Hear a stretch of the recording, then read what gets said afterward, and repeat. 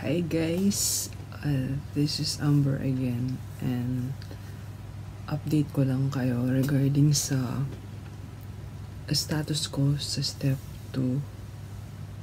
So, it's almost 2 weeks until now.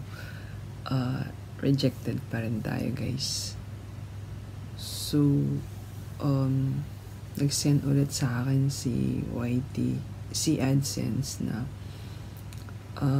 sinasabi dito na I did the violations for the policy content. So, hindi ko alam kung ano yung policy na yun. Hindi ko alam kung ano yung na-violate ko.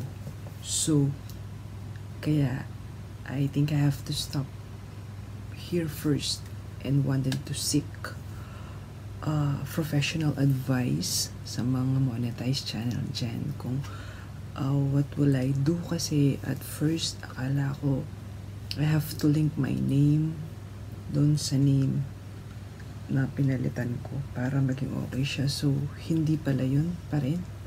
For the first time yun. The second time, binigyan ko ng mga descriptions lahat ng mga video ko. So kasi sabi doon kailangan may descriptions and I have to elaborate a lot details ng bawat video ko. So ginawa ko rin yun. And then I have this mga copyright claim as well na nakita ko naman na wala naman siyang problem. Kasi meron akong tinanggal, at the same time meron din naman akong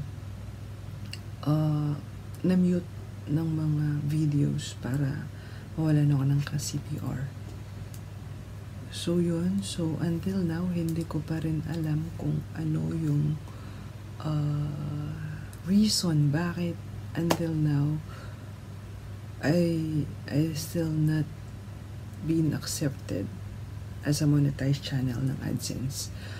Isa na lang ang pinaka reason na pumapasok sa mind ko ay yung pagiging too fast or too new ng account ko, kasi it's just only 2 months natapos ako ng 1K na saging at saka 4,000 watch hours in just 2 months.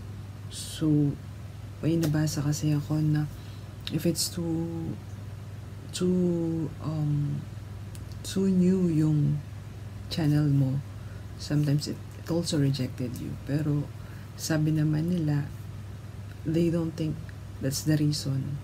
So naguguluhan talaga ako guys. So I hope